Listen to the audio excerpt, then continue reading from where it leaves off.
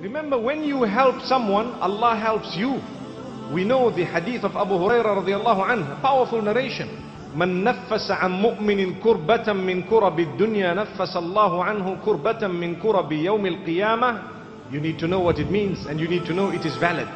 It means whoever assists a fellow believer in dire need. A kurba is that which is so severe and so serious that it requires special care and attention. It requires assistance.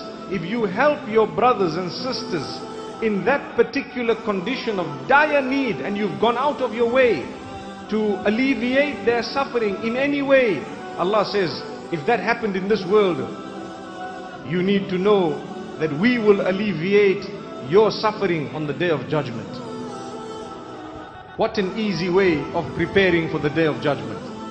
You've heard of an earthquake, you've heard of a tsunami, you've heard of people who are homeless, and you reached out to them and you went, and even if you helped one person, you are included in this hadith. Subhanallah. Even if you have gone out, for example, somewhere across the globe, far or near, and you have helped those in dire need, alleviated their suffering in one way, even in a small way, put a smile on their faces, make them feel you are not alone, we are with you. Subhanallah, you will find on the day of judgment, Allah subhanahu wa ta'ala will reach out to you, and Allah will call you out by name, and Allah subhanahu wa ta'ala will create ease for you and me on that day. May we be from amongst those who can help one another.